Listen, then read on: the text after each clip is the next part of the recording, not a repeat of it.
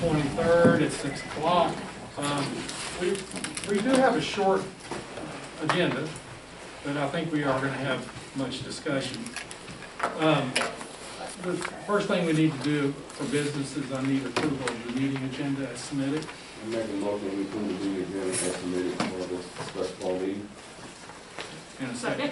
And we have a second from Jennifer. So all those in favor of the motion of the meeting agenda as submitted, say aye. Aye. Aye. All those opposed, motion carries. Okay. The next item on the agenda is discussion of the process to select an interim superintendent.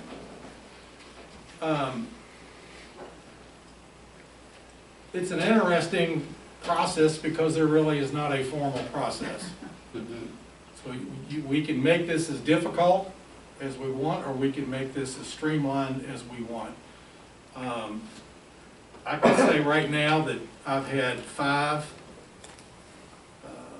folks that are very interested in being interviewed, and that was through recommendations from folks in the district and outside of the district. So our goal tonight is on this, and we have to remember, an interim superintendent is not a babysitter. I mean, we have business. We have things that have to take place. And we have to be able to process all this just like we normally have. We are very fortunate that the applicants so far, that wish to be applicants, all have been superintendents, all but one. And the other one was an assistant superintendent. So my main thing is, and I want you all to, and I'll stop talking here in a second, the needs of the district don't stop. The idea of community and communication doesn't stop. The idea of paying our bills does not stop. Everything that we do today, we have to do tomorrow. And we can't have somebody in there who we don't feel comfortable with because we don't want a babysitter. And unfortunately, there are some that happens. So, I guess what I really want to get from you all, before we jump into maybe trying to set a meeting date, and if we have 5 at this point, we may have to do this over 2 meetings to give everybody a fair share as far as being able to chat, and us too. So, Jennifer, what are your ideas? Well, I mean, you mentioned making it, it could be difficult or streamlined. I'd really rather make it thorough, so that we're making sure we get the right person, right? Right. So that's important too. I generally would like to have an interim, I think that would be a good idea. And I think we would want to get one sooner than later. And it seems like from the emails that the board has received this, over the last couple of days, it seems like all of the leaders in the district have, well, most of the leaders in the district have indicated that there's one person that they've worked with previously that would be a good candidate. So I would like to throw some weight behind the professionals who are on the ground doing the work. Okay. And that person is obviously one that's interested Sure. too. How are we receiving these applications or resumes, or how do we have these 5 names? Well, where I left it at this point, since we really, and I told him we were to determine the direction of this, is that I'm hoping we can establish next week, before we get into fall break, that we can establish a couple of days that we can at least start doing the interviews. But prior to that, we need to make a formal request that they send us a resume, that each candidate would send us a resume. And I'm going to have those resumes directed to Vince. And then Vince will distribute those to the board members as we need them. Okay? Is that agreeable to everybody? Okay. I think the fact that the folks that I've been briefly in contact with, Monday and Tuesday seems to be the best days. And I don't know where we are. I knew we had talked about Monday. So Wade, where would you be on being able to do both evenings? Monday, Tuesday, Saturday. From Wednesday on, I'm out. Right, well, that seemed to sort of be the, even with these folks, sort of be the story. So what about you all? Yep. Fine. Monday, Tuesday, good. Monday or Tuesdays? Yeah, Or maybe both, is what you're saying. it probably will be both. Okay. Because, I mean, it's just like you just, we just need to, this is really a big deal. Mhm. I mean, you're essentially hiring a superintendent. Mhm. So, and that's my concern, so are we going to, post this, I mean, I know it's in the newspaper and stuff, but are we gonna post this online so that, or on the newspaper, just trying to get, how we're gonna get these resumes in 3 days? Well, I will call them tonight Okay. to verify that we do want their resumes. I'm not sure that how many more we want. And really, it's kind of a limited pool. Some retired superintendents are okay with this, but a lot of them, once they're retired, so, or they're involved in other things. So I'm thinking at this point, why don't we stick with the 5, and if I get another inquiry, then you tell me what the limit is. I guess however many we can cram on Monday and Tuesday. Yeah. That would be the limit. I think 5 would be a good starting point. It wouldn't overload us, but give us a good cross-section of what we need for the district on this interim basis. But I think if there's someone that comes in that looks like they'd be a plausible candidate, Sure. that would be good Sure. to know. Well, that's what I'm asking about, like, public-wise, I mean, I wanna make sure that we get the best candidates, and so I'm just wondering, you know, I mean, I know that we're a small town and people, the information's out there, but I just wanna make sure we get as many great candidates as possible.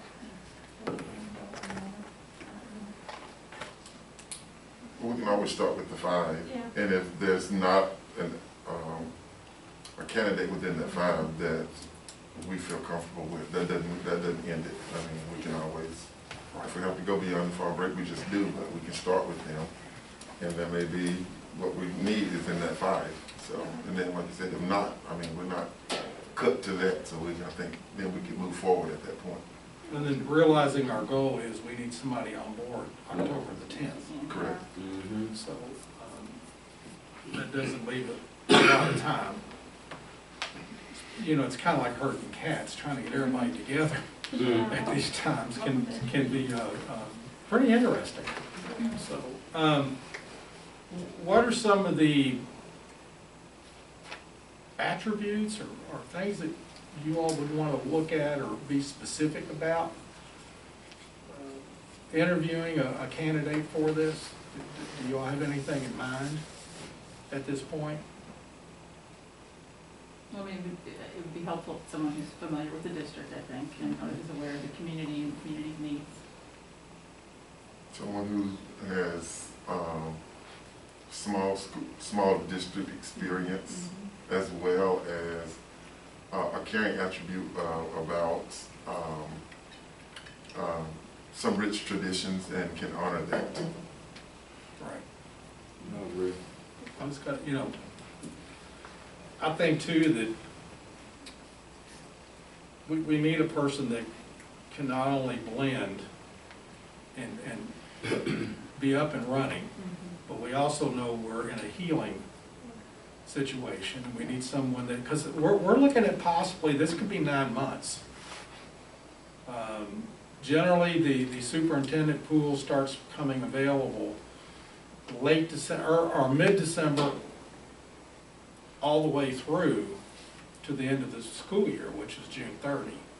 So, and I think that's something we need to realize, is that this won't be like 3 weeks. It's going to be. I think we get that. Yeah, yeah. So I mean, it's an assignment. Sometimes.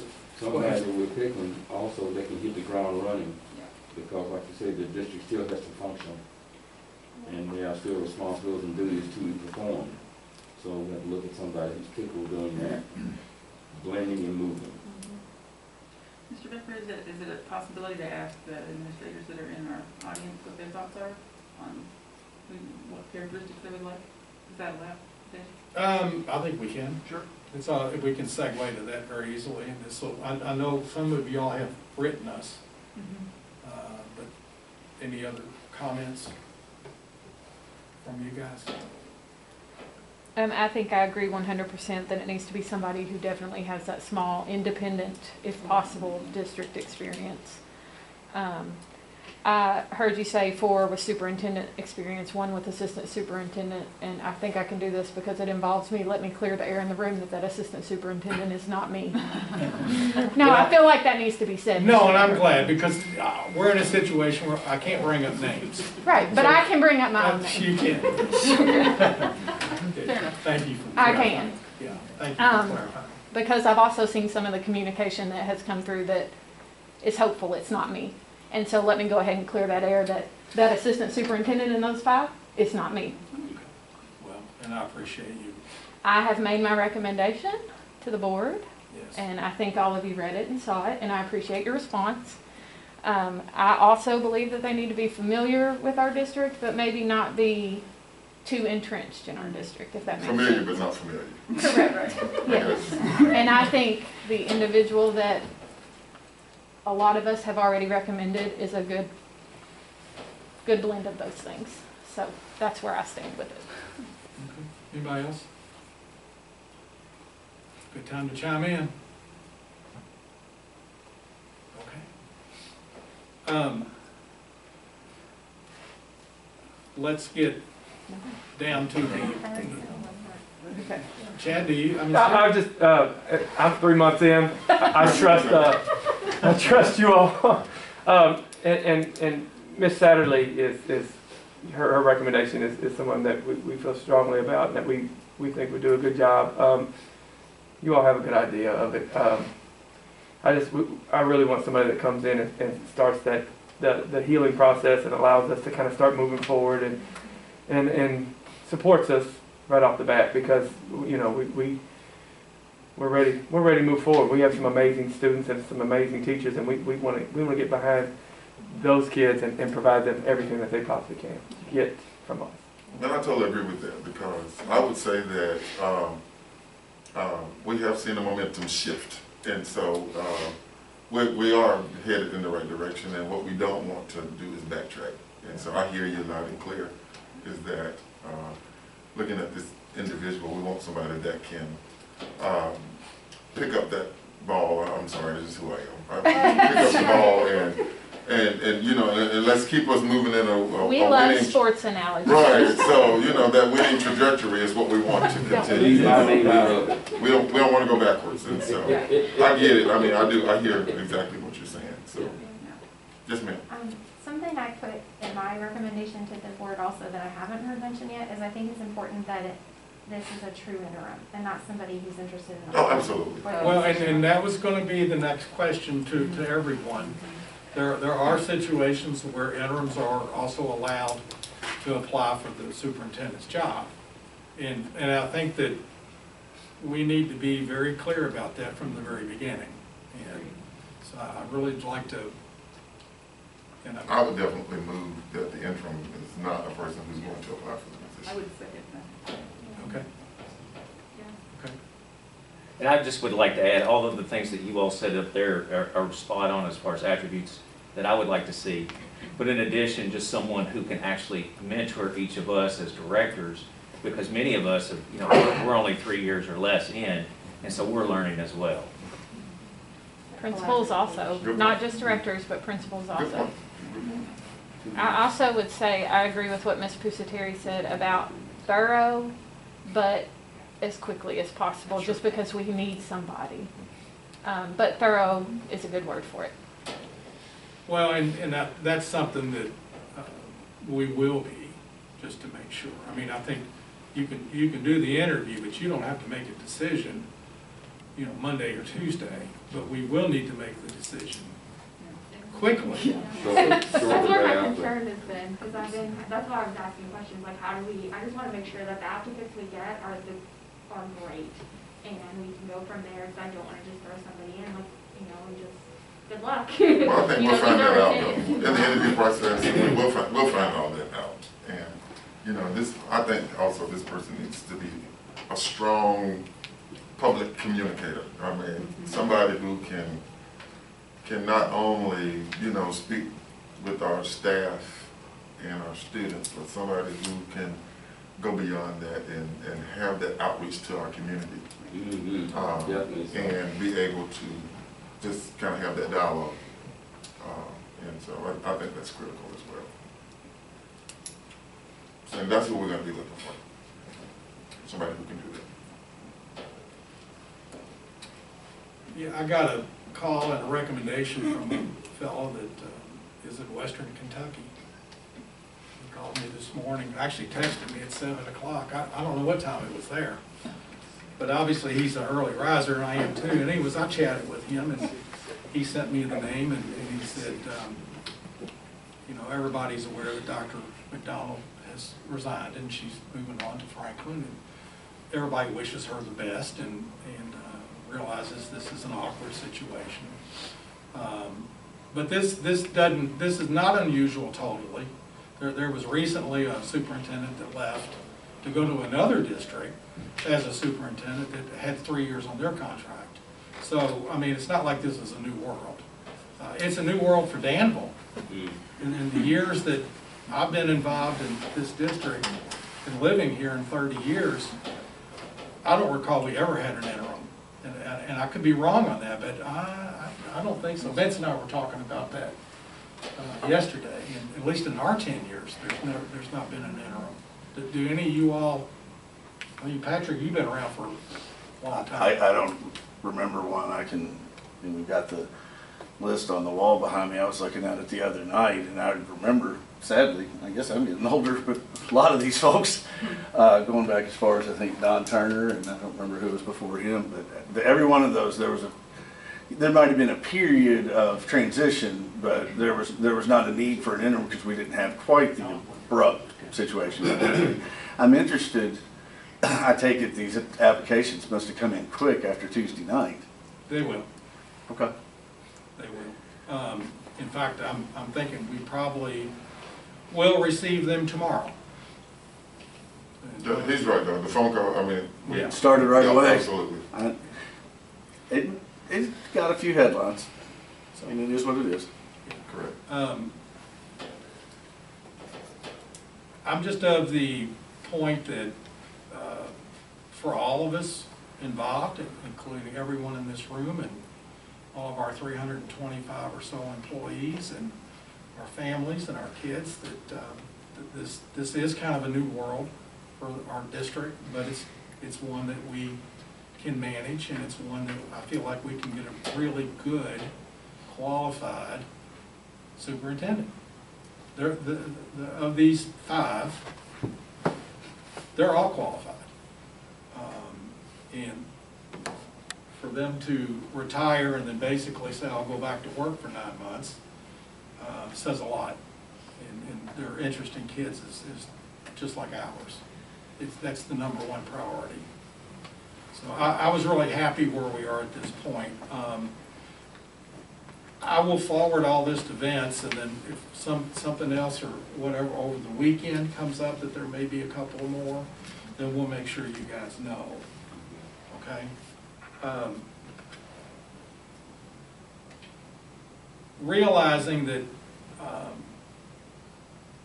to let you know the possible cost, generally the salary is $500 a day, and it could be more because there'll be benefits involved, and possibly there'll be travel expenses.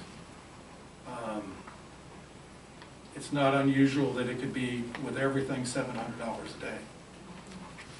So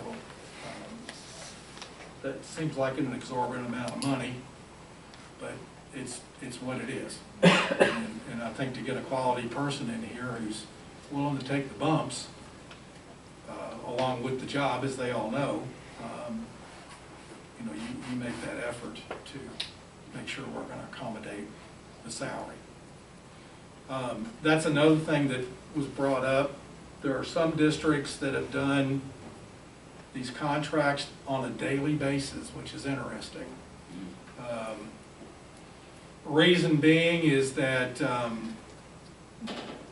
maybe 3 months from now, all of a sudden there's not a comfort level, and it can give you some options. I'm not saying I'm for that, but it is something we can talk about. I think if you can offer a contract that basically says your contract will end the day that the new superintendent would start, probably would be more strong to say to that person, we're going to need you at least 9 months, than to say, we could boot you tomorrow. That's just not cool. But I wanted to bring it up because it's a thing that's been going on in some districts. Okay, I'm looking for some thoughts about Monday and Tuesday on timelines. When would be the earliest that we could start on either one of those days? I mean, generally, we always start at 6. Can we start at 5:30, or can we start at 5? Do we need to stick with 6? Stick with 6 because of this drought. You're gonna have, I mean, I I can't get from Louisville and anything Right. like that. Then I do barely get there. No, and that's fine. That's why I'm We're bringing gonna need it them up. on speeding tickets. Thank you, Mr. Ball. That's something that Mr. Stanfield wanted everybody to know. Absolutely. Just call me Wade. So, I keep trying to turn it up. You got too many. just throw it on the ground. I know, I got, that's what I want. It's not a problem. So both days, Monday and Tuesday, we would start at 6. Okay, yes. We will have the meetings here.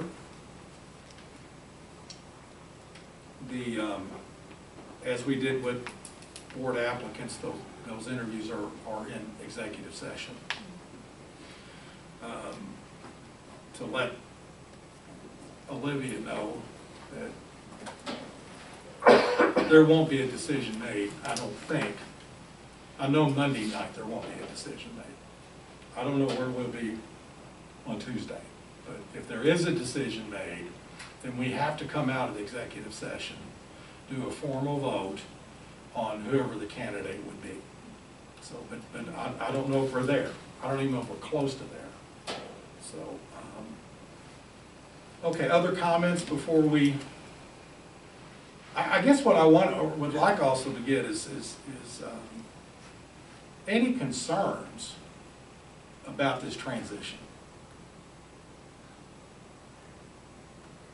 Make it as smooth as possible, but be thorough. Okay. And you're talking specifically about the transition to an interim? Yes.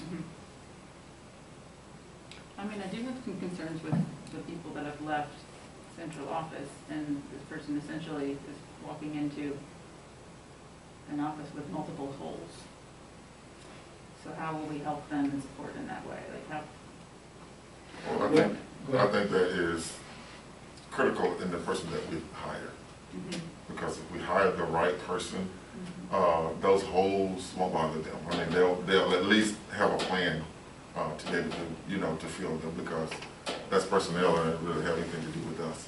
Sure. So we'll have to hire that person, and we will just have to make sure that the person that we put in that seat can take care of, those voids. Yeah. And maybe with, just some guidance and some, from us, but far as the process, I mean, we won't have anything to do with that. No, I foresee that the interim would inform the board that, yes, we need this person, and yes, we need that person, and Well, I guess that's not what I'm asking. What I'm saying is I think it's important that we convey to the candidates Oh, absolutely. that, like, just so you know, yeah. you're walking in and there are several people missing from your central office. Yeah. So Yeah, that's my concern. I think you'll be astounded on how much they know. That's I great. was. It was like, wow. So, I hope so. I said, did you grow up in the neighborhood around here or what? So, but that's good though, because at least the inquiry was made. They knew that their name's going to be they were gonna be part of an interview process, and they've taken some time to research. Mm-hmm. And I think that's really a good So thing. they come in knowing things, not, Right. not in the void per se. But Jennifer's correct, though. We need to Yeah, be upfront with that and then Right. let them know that there are some folks that are leaving or have left and mm-hmm, that kind of thing. So, okay. Esther, do you have anything particular? No, I just don't want anybody else to leave. That's what my concerns are, it's just I want everyone, I mean, we're here for the kids, and I just wanna make sure that you guys know that we're here for you as well. And, like, we hear you, we're listening, actively listening, I promise you, you know, and I hate to lose all of these people, and I really just want stability for these children, and it just, we're here for you, like I promise, like, we're listening, I know that we have children here in the school system, so like we are taking it real personal, and I know it's not a personal issue, I just want you to know this, like we hear you, we really do care. Well, I think we, as a whole, can assure you that that's what we want to. A lot of us have students in the district too, and Yeah, and- we appreciate that from you all, and we want the same things you want. I don't want to speak for anybody, but I see a lot of head nods, so. Yeah. Well, my children all went through, and I have a nephew still here.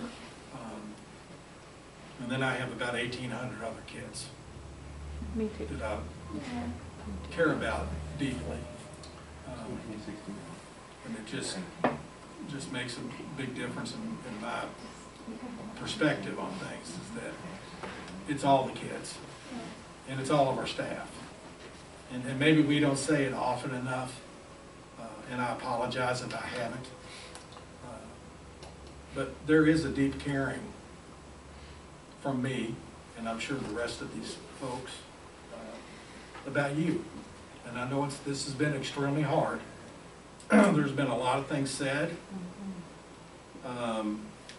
that we also hold to the interim superintendent, that they know a lot of things going on. I was really disappointed in folks on the things that were said after Dr. McDonald resigned. I thought it was shameful. And that disturbed me to see some of these awful remarks. And it's just not called for. I had a friend of mine that was in Georgia that's very aware of the damn one, says, well, what do they want? She has resigned and she's moving on, and she's doing the betterment for her family, and yet there's still a group out there just chastising her, and it's just not needed. We are not going to move forward until that stops. And I can't convey that any more clearly. You're either for us or you're against us. And being for us doesn't mean you have to accept everything. But it means that in your heart that you believe in these schools, and our children, and our staff, and even this board. I know there's people here in this room that have really doubted us. Sorry for that heartache. But we do play different roles, and it's hard to figure out what our role may be at times. But it's time for us to tell an interim, and it's time for us to tell a permanent superintendent that we're moving on, and we need the community to move on too. And it has to be said. So, Wade, I just want to make sure that 6 o'clock works for you. I mean, I do that Louisville drive quite often. 6 o'clock will be fine. So you know, if you get in the far left-hand lane on 64, you can fly through there. He does.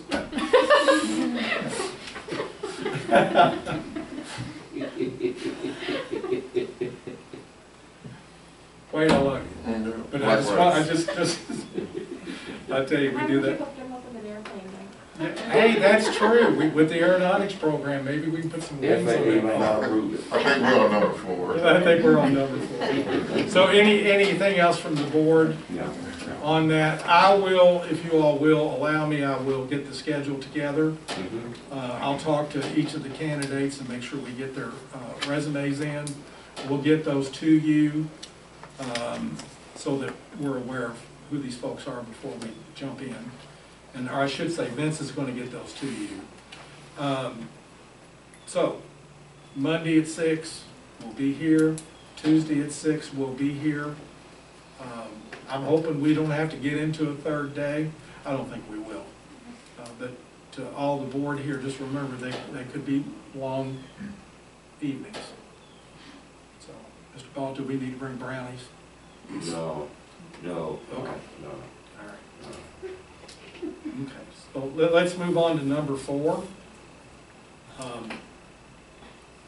There are 2 main organizations that do superintendent search. School Board Association has been doing it for years and years and years. And then the Kentucky Association of School Administrators also does superintendent search. I felt like that we probably should get presentations from both. And those presentations would be at a public meeting and would be in public. We have board meetings coming up on the 10th and the 17th, or the 11th and the 18th, I'm pretty sure. Yes.